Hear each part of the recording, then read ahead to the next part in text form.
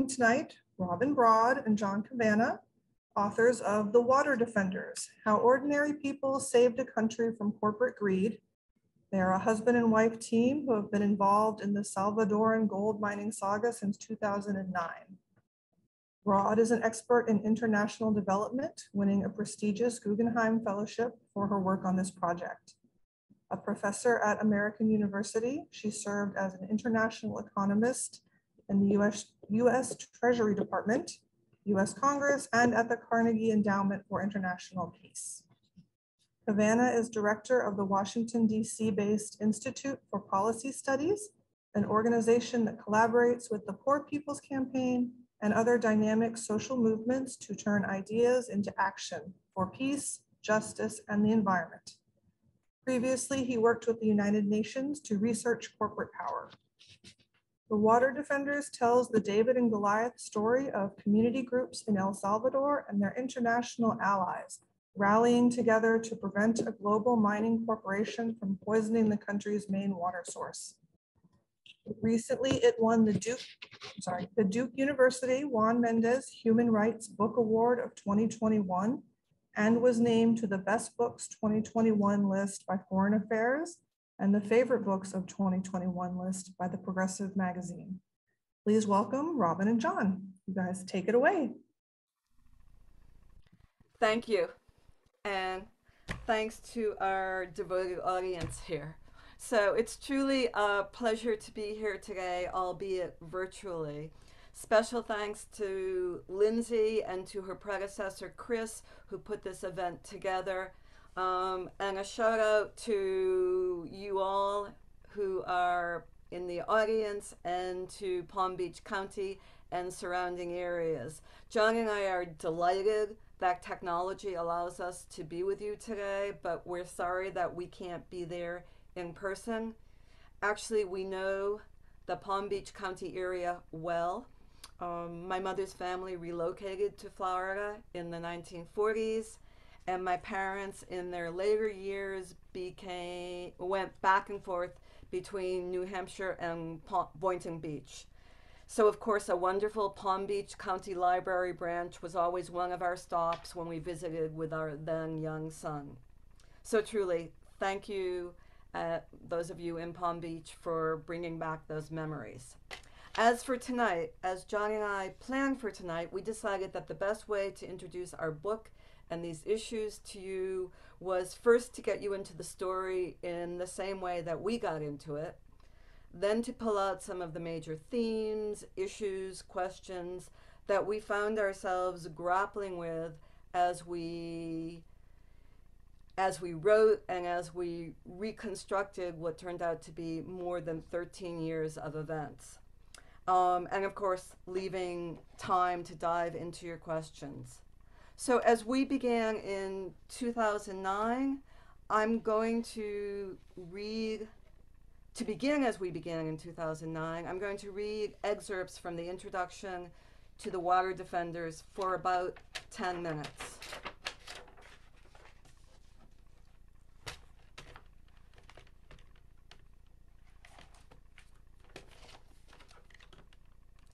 For nearly 2 weeks, Marcelo Rivera's family could not find him.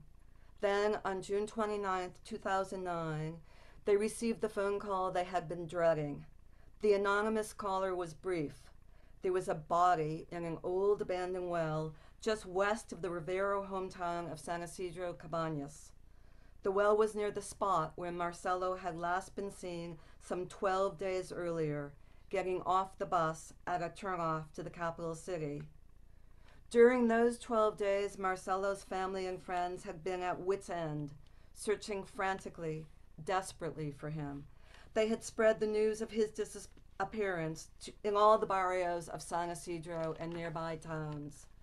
They had even called the police for over a week, to no avail. The Rivera family finally, in desperation, filed a formal complaint with the country's Attorney General, pleading for him to conduct a search and investigation into Marcelo's disappearance. But another poor person gone missing up in the rural north meant little to the authorities. After the anonymous tip to Marcelo's family, the police finally acted. They pulled the remains of a body out of the dry, 30-meter deep well. So extensive was the torture that the body was unrecognizable. The face was grotesquely disfigured. No jaw, no lips, no nose. The fingernails had been ripped off, the testicles bound. The trachea had been broken with a nylon cord.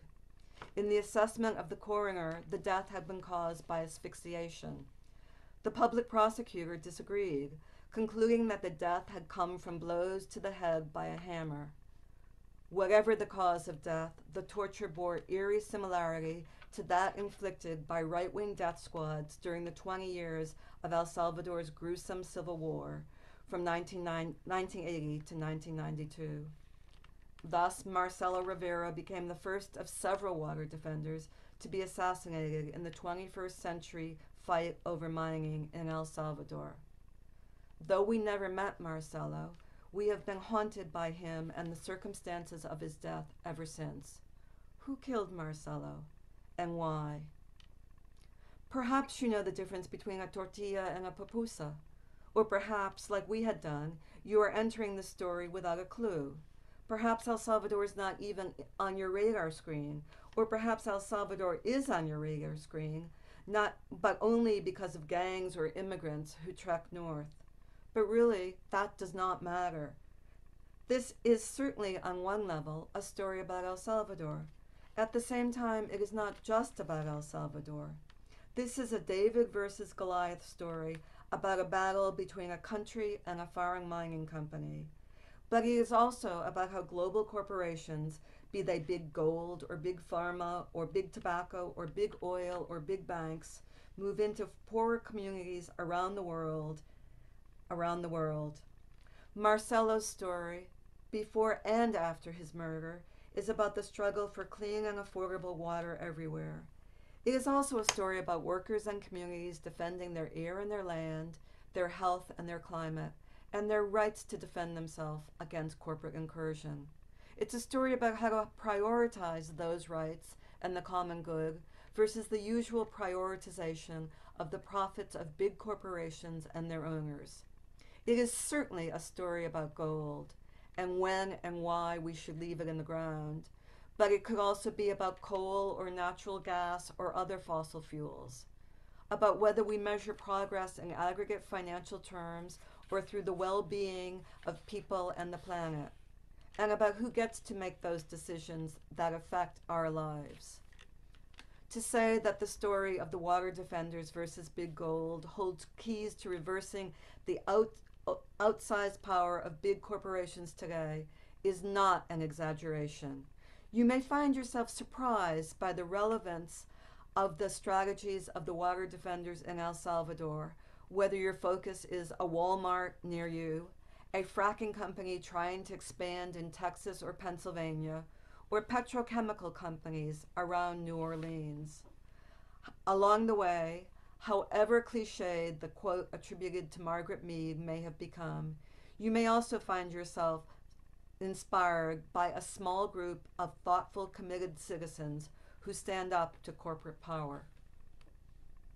We first heard of Marcelo in May 2009, just a month before his murder. He was a 37-year-old teacher who directed his hometown's cultural center, an avid reader, a person who loved the theater and the arts, and a good practical joke. We heard his name because he was a leader of the main coalition of Salvadoran groups opposed to mining, the National Roundtable on Mining in El Salvador, or La Mesa. The roundtable was not well known outside of El Salvador, but we learned about it because the group had been chosen to receive a prestigious human rights award from the Institute for Policy Studies, where John works. In 2009, the Institute selected the roundtable to honor its opposition to mining companies eager to exploit the gold deposits near El Salvador's major river. On a misty night in October 2009, just months after Marcelo's body was pulled from that well, hundreds gathered in the National Press Club in downtown Washington, D.C., to meet and applaud the Salvadoran water defenders. Among them was Marcelo's youngest brother and best friend, Miguel. Miguel had come in his brother's place. Grief marked his face. Accepting the award on behalf of Miguel and three other roundtable leaders was a peasant and community leader from the heart of gold country, Vidalina Morales. Vidalina looked small behind the podium. She at first appeared hesitant, nervous before the large audience, fragile even. Then she began to speak. Her words filled the auditorium almost as though she did not need the microphone. For nearly 20 minutes, Vidalina held the crowd spellbound as she relayed the saga of El Salvador's water defenders standing up to big gold. The Lempa River, she explained, winds through the country like a snake, providing water for over half the population. Water for drinking, for fishing, for farming. Water for the cities as well as for the rural areas. But the project of the Canadian-headquartered Pacific Rim Mining Corporation at its proposed El Dorado site in Miguel and Marcelo's hometown posed serious threats to the Lempa River. Key among the threats was the toxic cyanide that Pac Rim would use to separate the gold from the rock. Vidalina ended her acceptance speech with a seemingly audacious demand that the government of El Salvador stand up to giant mining firms and choose water over gold by banning the mining of all metals. All metals. Before this, she had urged the audience to follow a related legal thriller unfolding 4 blocks to the west of where we sat, just past the White House, to the site of a little-known tribunal in Washington, D.C. There, as Vidalina explained, Pac Rim had filed a lawsuit against the government of El Salvador just before Marcelo's murder. Pac Rim claimed that El Salvador had either to allow it to mine or to pay it over $300 million in costs and foregone profits from future mining. Vidalina invoked the upside-down world summoned by Uruguayan writer Eduardo Galeano in asking why it was not El Salvador suing Pac Rim, since the mining company threatened the water and well-being of the country. But that upside-down world is the reality of global corporate power and economic rules that affect people all around the globe.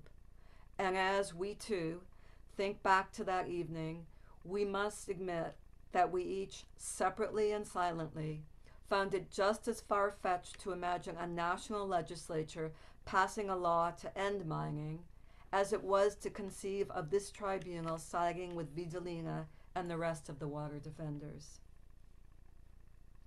At the reception following the awards ceremony, we huddled with Marcelo's brother Miguel. Miguel was soft-spoken and gentle in his manner, understandably a bit shy as he asked for help. After all, we had just met.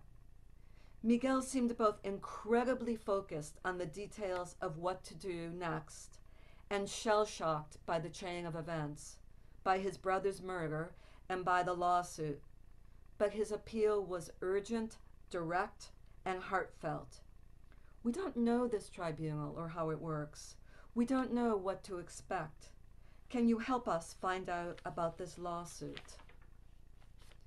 On that misty night in October 2009, who could have guessed that Miguel's questions and Vidalina's call to action would pull us two and thousands of others around the world into the vortex of 3 intertwined unknowns for nearly a decade to come. First, there was the on-the-ground mystery. Who killed Marcelo Rivera and why? Not just who carried out the brutal killing, but who was the mastermind? Secondly, there was the mystery at the national level. Could little El Salvador possibly become the first nation on earth to ban mining, or at least move closer to that goal? Or did all this hoopla about stopping mining simply mean, as many assumed in 2009, that PACRIM had not paid a high enough bribe to top officials in the national government? And finally, there was the global legal thriller. Could little El Salvador possibly prevail against the global mining industry in Washington, D.C.? Would economically poor El Salvador even have enough money to pay for its legal and related costs? Enough money to hire a lawyer savvy enough to take on what would undoubtedly be a top corporate law team hired by PACRIM? We too had no idea in 2009 how these mysteries would play out. But as we joined the hundreds of people who streamed out of the National Press Club after the award ceremony, we knew we were hooked. We knew we needed to find out more about this tribunal, at least a day or two of research to answer Miguel's questions. And we were intrigued by the prospect, however unlikely, that an economically poorer country might actually choose to halt mining to save its water. Now let me turn to John, who's going to share more of our collaborative reflections on some of the big questions and lessons that this work and this book have raised for us. And then I will return for some final reflections before we open this up to questions and conversations. Thank you.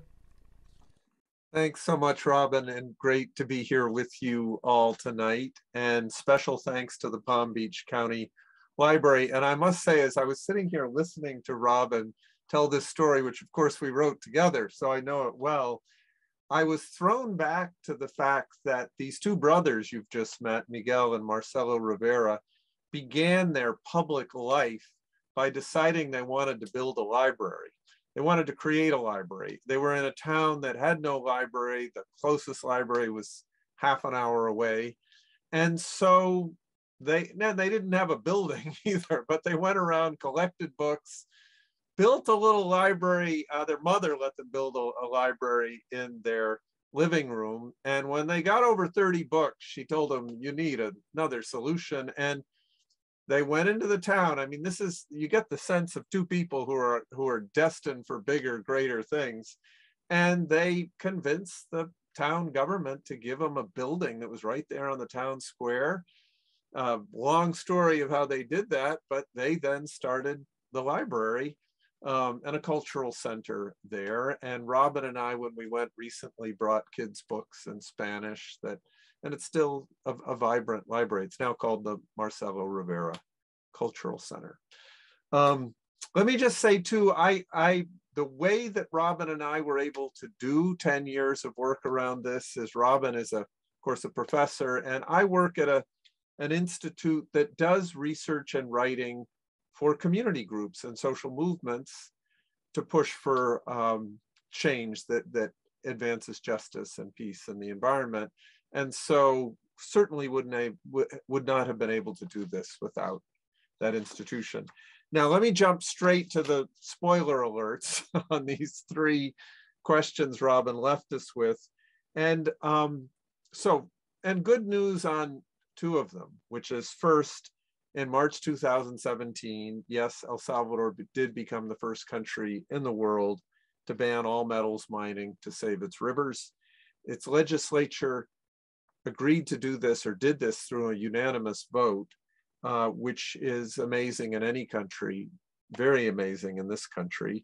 And then 6 months earlier, in October 2016, this secretive World Bank tribunal voted unanimously against the mining company that sued El Salvador. So also amazing, two huge wins. And so you're wondering, I hope, how in the world did they pull this off? I'll say a little bit about that. But one thing I just want to say for any of you who don't know about mining, I mean, we sit here surrounded by metals and all of the things that we're sitting on and that we're typing on and that we're using in our phones. And most people don't realize, I'll say a word about mining and its relationship to water. It's not a good relationship. One, mining requires a huge amount of water, first of all. Secondly, You use toxic chemicals to separate, in this case, the gold from the surrounding rock. They use cyanide there, which is toxic. And third, when you expose the rock that these precious minerals are in to air and water, in about half of the mines around the world, there's sulfides in there. And when sulfides get exposed to water, they turn into sulfuric acid.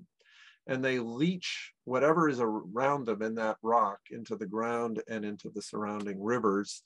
And that brings in some cases, arsenic, in some cases, iron, and it can create problems. There are mines that the Romans opened in Spain 2,000 years ago, which are still leaching toxic materials into the soil. So it costs a lot of money to remediate the areas after mining.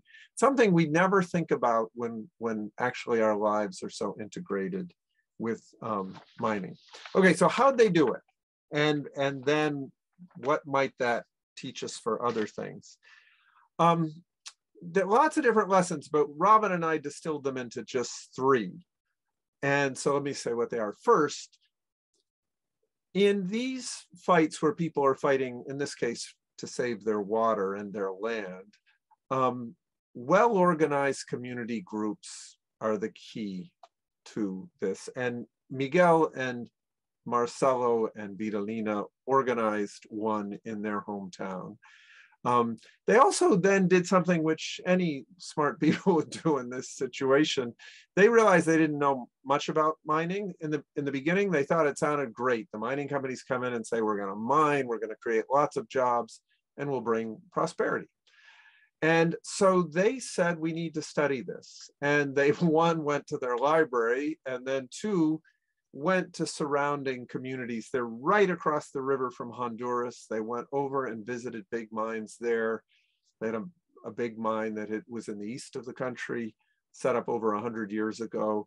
They went on an excursion there, and what they saw really shocked them. They saw the fact that the remains from the mining, the tailings, were in these giant pools that had contaminated the water and land around them, that in the streams around the mine, all the fish were dead.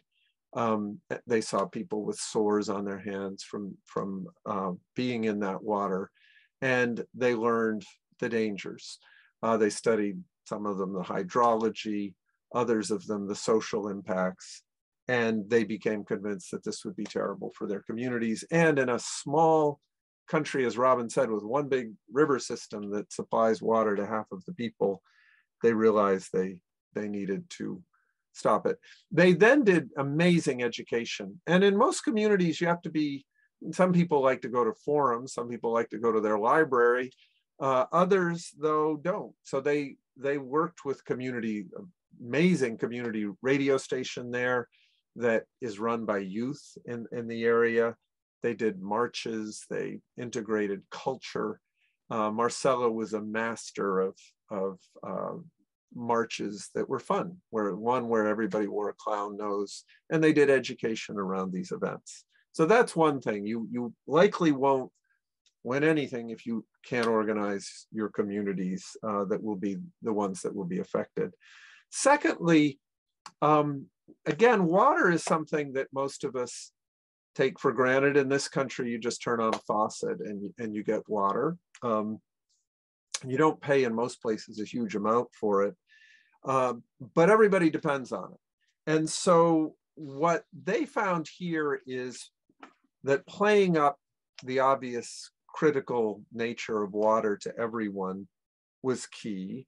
And they found that it was much better to plan their campaign with positive messages than negative messages.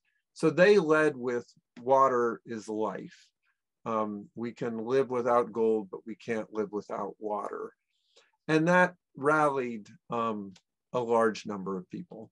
And finally, third, when you're up against a big entity, in this case, a very big mining company that's determined to come in and do something in your community, you've got to organize all your likely allies, as well as in a country That is, their country is as divided politically as our country is. You've got to find some unlikely allies or you're not going to win. So they did the obvious with the likely allies. They found environmental groups, they found faith groups in that country, student groups, women's groups, farmers groups that would be affected, whose land would be affected. And they found those counterparts internationally. It was wonderful when they came to Washington, and Robin and I and my institute helped bring people together from around the world to join in this, to put pressure on the company and to put pressure on this tribunal. But so in our country, in order to win something in Congress, you've got to get, well, you got to get a majority. And some things you have to get more than a majority. And it's very hard. In El Salvador, 2/3 of the people in the legislature when this fight began, and throughout the fight, were from very conservative parties that were very pro-big companies, pro-big mining companies in the beginning. And so most people wouldn't even have started the fight. They would have just said, we're going to lose. They said, no, let's be creative here. And we love pulling these stories out of people, and that's a lot of what's in the book. But for example, there was an incredibly conservative archbishop in El Salvador at this time. And they thought well, they knew pro-business, but they said, let's go for him, because if we can get him, then we get the churches. And in a country that is overwhelmingly Catholic, where priests give sermons on Sunday, if they're giving sermons on water and the need to protect it from mining companies, that would go a long way. And they tried and tried. This guy was blowing them off. He wasn't returning their calls. He refused to meet with them. Finally, he gave in. They start meeting with him. He's not paying any attention to them. And then one of them mentioned cyanide. And all of a sudden he lights up and he said, oh my God, why didn't you say that before? I have a degree in chemistry, and I know that cyanide would be a disaster to this country. And he became an ally, and he allowed them to come and do educational events for priests. And pretty soon you have the Catholic Church on your side. So that's one example. Another is the party that would be the equivalent of, I guess, the Republican Party in this country. They didn't think that they would get anyone there. It turns out there was a wonderful young guy who'd actually come to college in the US, in Washington, and had studied some about the environment, learned about mining problems. And I don't know if any of you remember this, but about 5 years ago, he was in school when there was a big headline, at least in our newspaper, with kind of a shocking photo, which is that the Environmental Protection Agency had been poking around in a mine in Colorado, a 100-year-old mine, to clean it up and so on. And they poke through a wall, and all of a sudden, millions of gallons of deeply contaminated water. It was the color of bright yellow. It was like the crayon yellow. Came pouring out into a river that then went into a giant river that goes through southern Colorado, that then goes through northern New Mexico, and then that shoots up and goes into Utah. And for 3 weeks, it was solid yellow water. And he'd seen this. And so he then went to forums of these groups and educated himself from a very conservative party. He was on the Environment Committee in Congress, and he became opposed. There was, one little thing that Robin played a big role in was the mining company was saying, look, all these people are saying we'll be bad for the rivers. We're great. We're a sustainable mining company. If you could just see our mine in the Philippines, you'd know it, and your opposition would go away.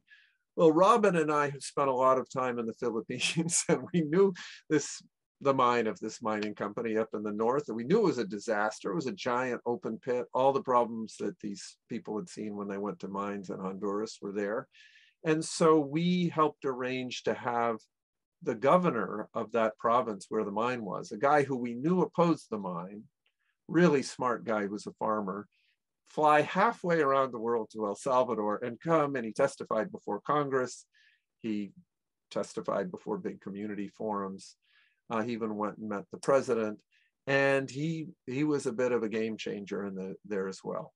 So that's what by the end of it, they were able to get the majority of people in Congress. They actually got a unanimous vote to ban mining, and they won, and they also won the lawsuit.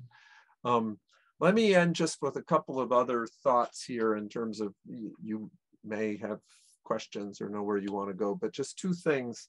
One, for any of you who've spent any time in the rest of the world, in particular in Latin America, you might be asking, is this a 1 in a million sort of shot, or are other countries learning from this and moving in a similar direction? The good news is, and it's interesting, in a world where there's, you turn on the TV and you're not feeling much good news. In Latin America, there's quite a bit. And a number of countries have listened to communities concerned about all of these problems that come with mining, and they've started to restrict, cut back on mining. No one else has completely banned it like El Salvador, but Costa Rica, which has built its economy around ecotourism and national parks, has banned open pit mining. Big restrictions in Panama, Argentina, Colombia. And all of a sudden last year, these movements got big enough so that they began to influence national elections. And I don't know, some of you may have seen this, like 2 months ago, Vice President Harris went down to the inauguration of a new president in Honduras, a woman named Xiomara Castro. She was elected with big support from groups that wanted to limit mining in Honduras, which had opened itself up hugely to mining. She won. And just recently, further south, in a country that my institute has a long history with, in Chile, a guy who was a student leader just 10 years ago, so 35 years old, Gabriel Boric, won the presidency of that country. Again, critical about mining and its impacts, a really good environmentalist. And they're going through a constitutional convention in that country that is going to enshrine the rights of water and of nature in their constitution. A country led by largely people in their 1930s. So if you're looking for a place to feel good about and check into, it's Chile. And also, I just want to say, I know some of you tuning in here tonight are from the great state of Florida, a country a state whose entire history is wrapped up in fights over water. You've got, of course, just southwest of you there in Palm Beach, one of the biggest, most precious wetlands in the world, not just the United States, and the Everglades, and which was deeply polluted starting in the 1960s by phosphorus from giant sugar agribusiness farms and other farms. And again, some of you know this history better, I'm sure, than Robin and I do, but the similarities are fascinating. I'll just end with this, with El Salvador. Community groups came together, concerned about what this meant and worried about it, and began to organize in the 70s, 80s, 90s, and in Florida. They did use positive slogans around water and, of course, the incredible wildlife and flora and fauna in the Everglades. They did find unlikely allies, because a lot of people in the business community were hurt by this. There's a huge, of course, tourism industry in Florida, recreation industry in Florida. And so people from the business community stepped up and said, we've got to do something about this. And there was, a major act passed in 2000 that brought both federal funding and state funding into a whole series of measures that have helped restore some of the Everglades. I know it's an ongoing fight, and when the state government in Florida is out of money, things go back a little bit, but it's a story that has a lot of positives and a lot of similarities, and there's stories like that all over the country and all over the world. Okay, so let me just pass it back for a closing reflection from Robin, and then we'd love to chat about any aspects of this that you want to pick up on. So Robin. So I was going to add some final reflections and odds and ends and talk more, but given the intimate size of this group, let me not do that. Instead, let me simply say that we're happy to talk more in depth about any of this. We're interested in hearing your stories about water. Um, and we are also happy to, since this event is called Writers Live, we're also happy to talk about the writing of this book, about why it was we chose to use narrative nonfiction for this book, how it was that we got access to, well, clearly it was relatively easier for us to get access to the voices and the confidence of the water defenders, although we did spend many visits in El Salvador gaining that confidence. But we also had access to troves of documents from the mining companies, even though they refused to talk to us. So we're happy to talk to you intrepid researchers about ways to get such information. We're also happy to talk about how it is that we write together and stay married. We've been married for 40 years now. We've written a number of books. This is our first narrative nonfiction book. And on that note, let me close before I turn it back to Lindsay. Let me would humbly say that we're also delighted to announce that a Spanish language edition of this book has just gone to press in Mexico City that will be available all over South America and in Spain. The paperback is just being released worldwide. A Philippine edition is out, as is an audiobook, and we couldn't be more thrilled than by having the story of Marcelo and the other water defenders bring, we hope to similar communities around the world. So over to you, Lindsay. All right, thank you so much. And thank you for sharing about the book coming out in Spanish language. That's certainly very interesting. Everyone, you are welcome to type any questions or thoughts you might have in the chat. I'm monitoring the chat box. Or since we are a manageable group, do feel free to unmute yourself and chime in and talk directly with our authors. Hi, Lindsay. Sorry, my son's practicing piano. I was kind of curious about the, I'm a researcher. I love doing research. As far as getting access to the documents that when the mining company didn't want to talk to you, I don't know anything about like Freedom of Information Act in El Salvador. Like, how did you get these documents? Let me start on that. John and I we just figure out how to go back and forth or how not to go back and forth. But there are a number of things in this story that are either that seem like serendipity, and some of you might call it fate. In any case, things came together. So we actually tried to interview the mining company, and they wouldn't talk to us. They wouldn't. In the Philippines, they bragged that they will allow anyone to come visit the plant. They would not let us come.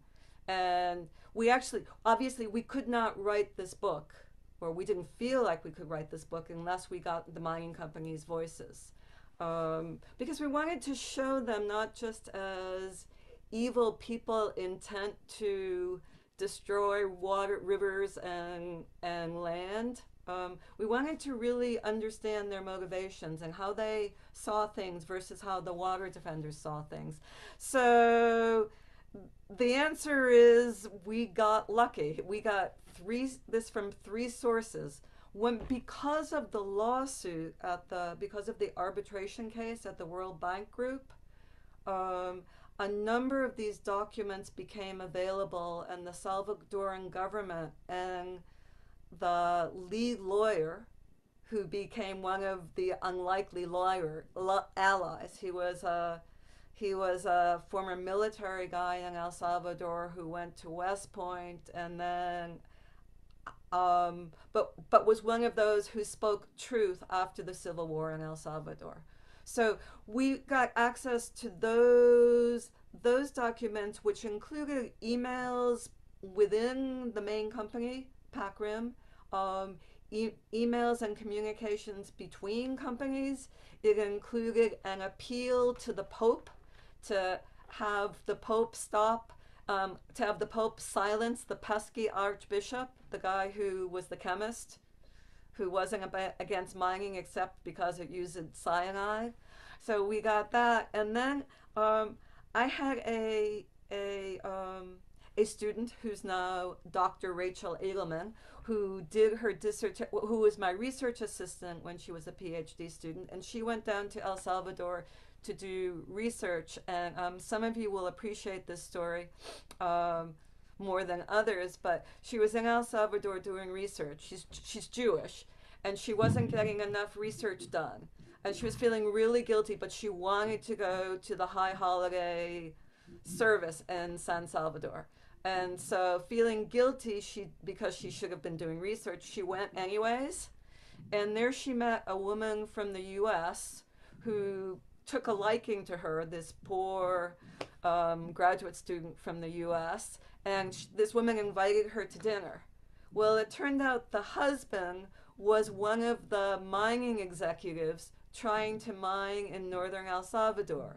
And he didn't ask Rachel what her politics was. He just said, oh, I have a box of documents that I've been saving. I have no idea why I've been saving them, but God must have meant for me to give them to you.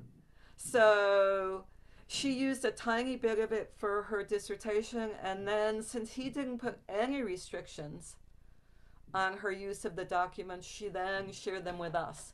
And finally, because you asked about the Freedom of Information Act, we had no faith whatsoever in the Freedom of Information Act in El Salvador, but there is a Freedom of Information Act, and we and Rachel were actually able to get some of the government documents using that. And I should add, probably getting it more quickly than we would have had this been in the US using the Freedom of Information Act.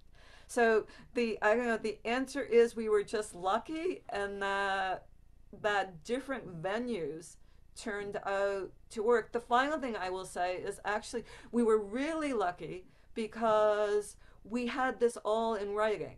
So if we had done interviews with the mining companies sue. We were actually really worried that the mining companies would find out we were writing this book and would sue the publisher to at least stall its publication. And so the fact that we had all this in writing and they could not dispute what we were writing made us feel somewhat safer. And knock on wood, so far, no lawsuit. Thank you. Robin, you did get a question come through the chat. Larry asks, what's your typical day look like when you're working together on a book? I'll let John start that, but you should probably take us into separate breakout rooms and see if we give totally different answers. Yeah, I think, first of all, I've never written anything of any substance alone. So I don't know what it's like to write alone. And I know many of you are writers here. And so I'd love you to teach that to me. What I find, and as Robin said, we've written several books together. We will start out with major conversation about, well, once we figured out the overall map of this book, and this one, since it's told as a story through narrative nonfiction, that took a while to put together the whole book. And one thing to say, Robin mentioned we enter it in 2009. It turns out the fight in these communities and the education and so on started in 2004. So a lot of what we did over those 10 years was go back and interview people about what had happened in the early years. But for us together, we sit down with a nice cup of coffee and we plot out what we think a chapter should look like. We then take all the materials we have. So there's boxes from Rachel. We had a lot of press materials. We both take notes in these cool little, like a reporter, in these cool little notebooks. So we had our notes from interviews, and we think through what are the pieces that will be necessary to tell the story of that chapter. I write faster, but not as well as Robin. Robin agonizes over words, so I do the first drafts in most cases. And Robin then makes them beautiful prose. And then we go back and forth a lot of times. And finally, I'll just say, in a book like this, where you're telling the story of other people's lives, we felt it really important to pass a lot of what we were doing past them. So, and these are people who speak only Spanish.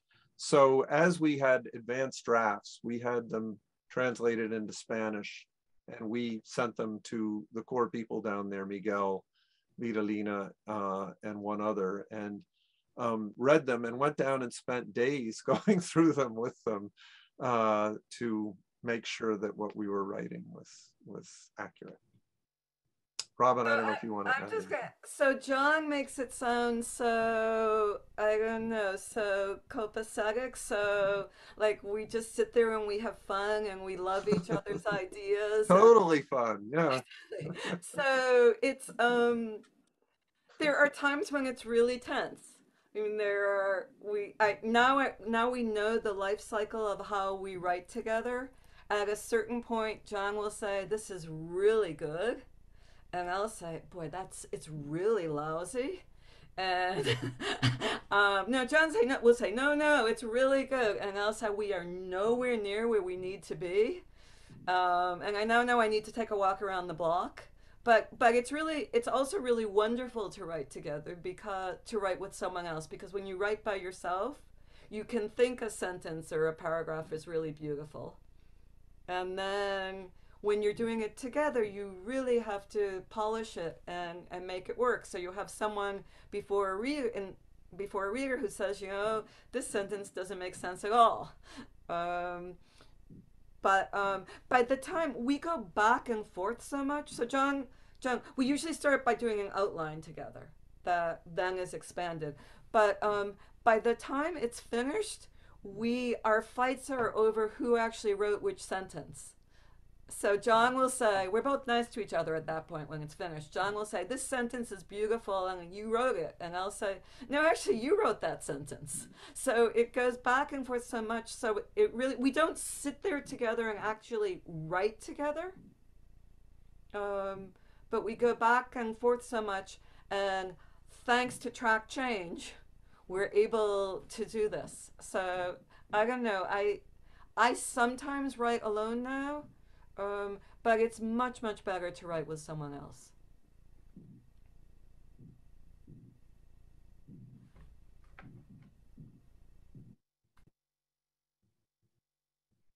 Does anyone else want to chime in with a question or drop something in the chat?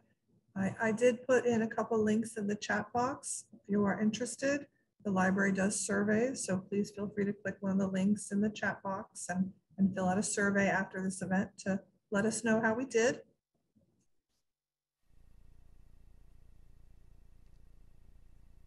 Oh, we have a hand raised. Yeah, we have a hand raised. You're welcome to go ahead and chime in. Thank you.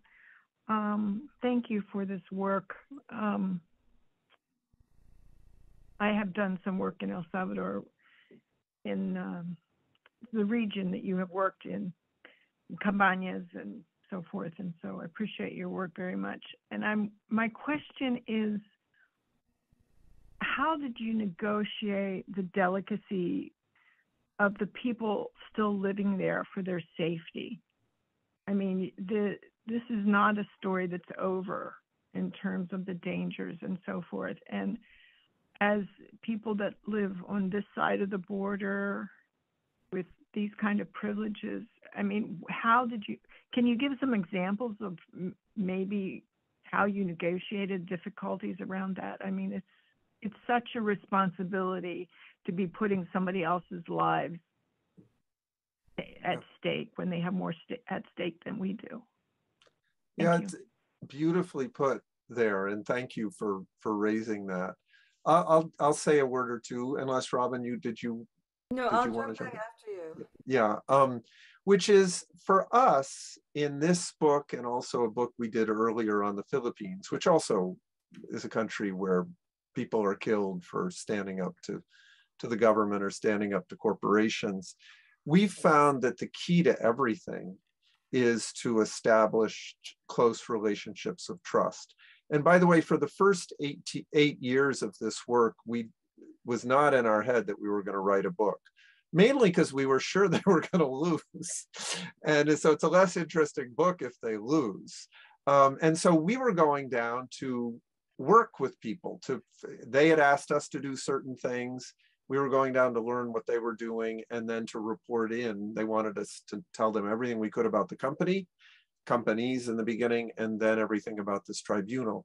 So we were exchanging information. We knew that it was an unsafe place. We stayed in the north in a sort of a compound of one of the groups that work there called the Association of Social and Economic Development. And they locked the front gates of this compound at night. None of them went out at night. We didn't go out at night.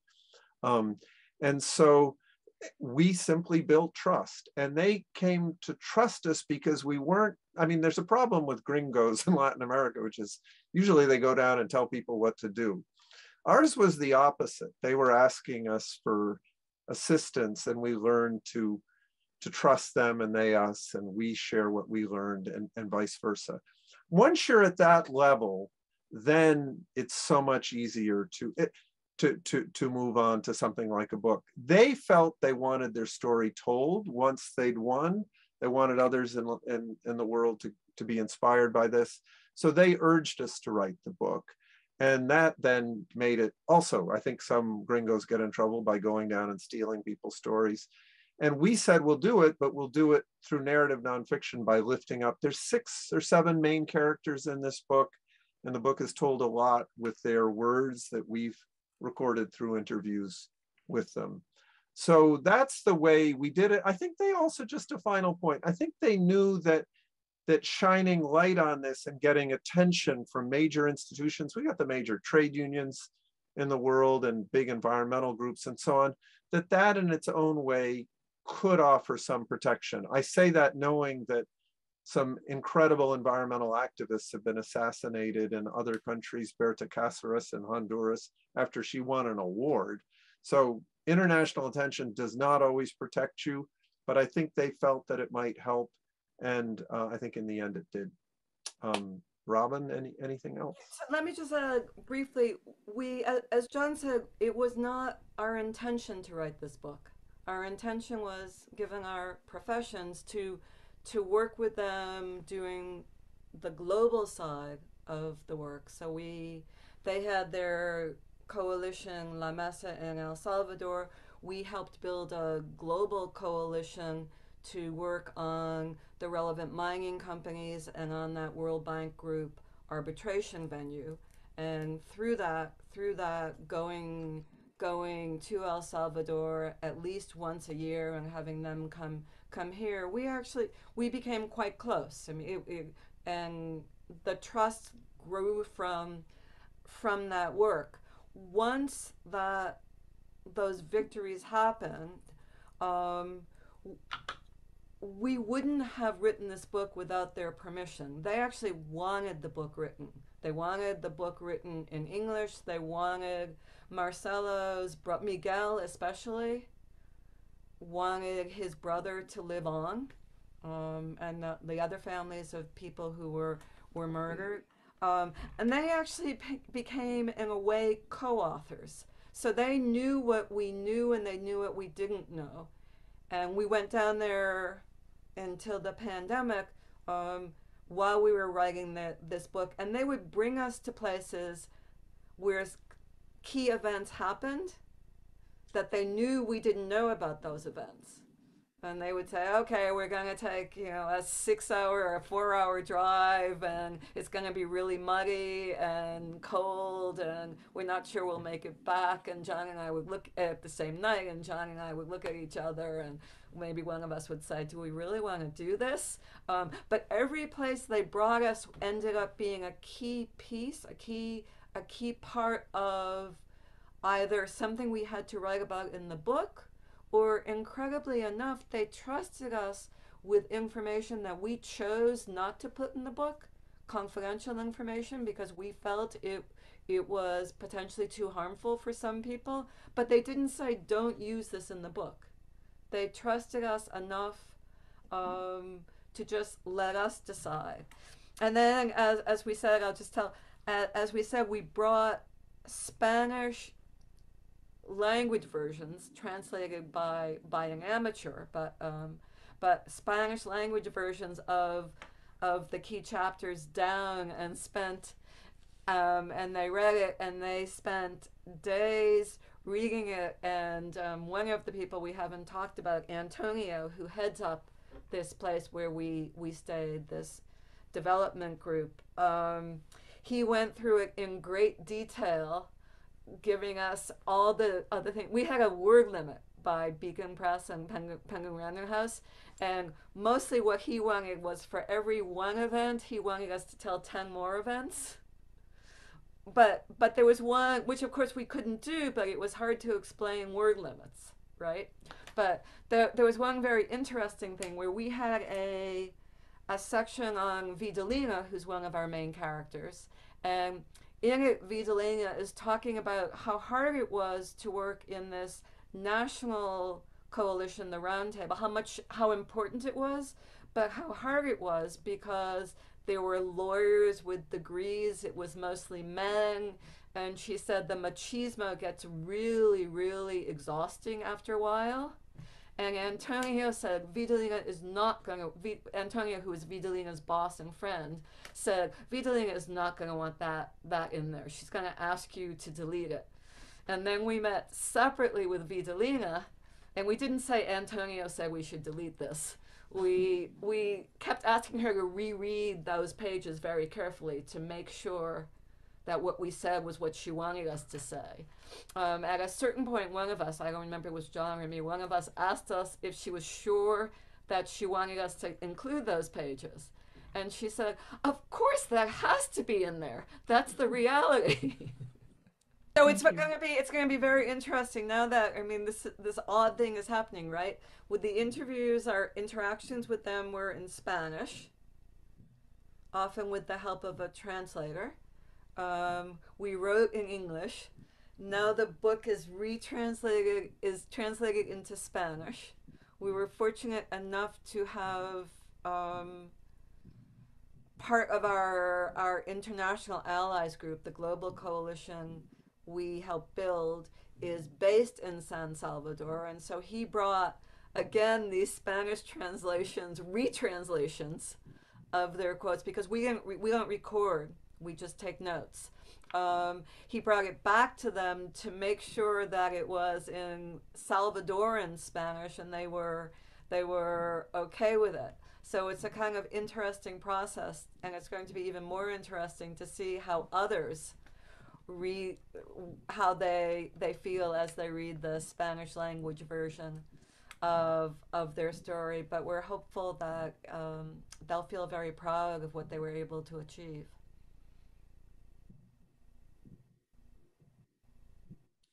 All right, does anyone else have any last minute questions?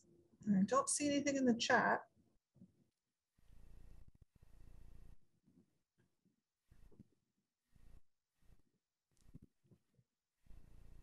Martha, are you talking, or you're still muted, just in case you're talking?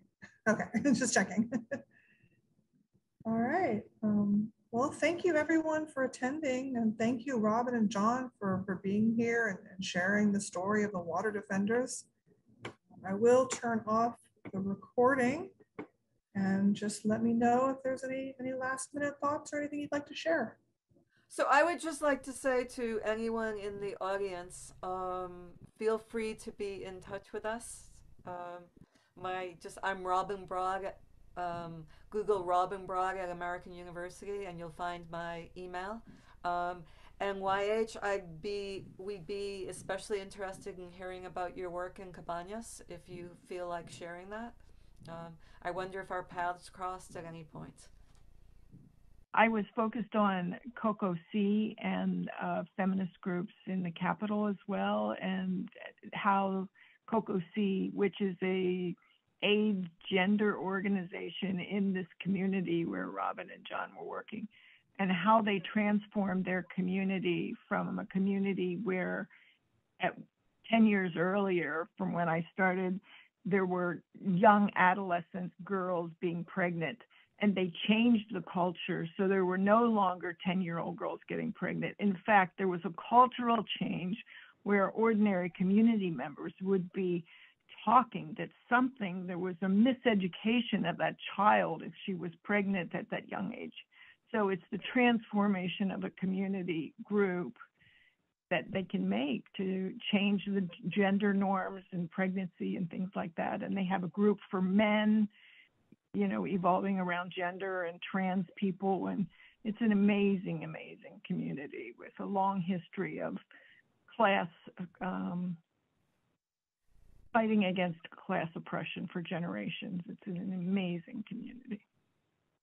It's a beautiful story. And I would just say, well, first of all, thank you all for joining us. And it's been lovely having this conversation. And in our community here, just outside Washington, there's a group that brings youth from our area down to exactly these same communities for the summer. And it's a beautiful experience for 15, 16, 17-year-olds. And it changes the way they think about the world and about this country. So it's something we come out of this, well, our lives have been so enriched by our opportunities to live in places like the Philippines and El Salvador, and we're always looking for opportunities for younger people to have that same experience. So thank you all, and thank you so much, Lindsay, and good luck with the Palm Beach County Library system. Stay strong. Looking forward to when you're back in person. Thank you. We'll look you up in person next time we're down in Florida. We'd love to have you in person one day. Thank you all. Thank those of you who joined, and thanks to the Palm Beach County Library for putting this together. Thank you so much, everyone, for attending, and Robin and John, thank you. Talk to some of you soon. Bye.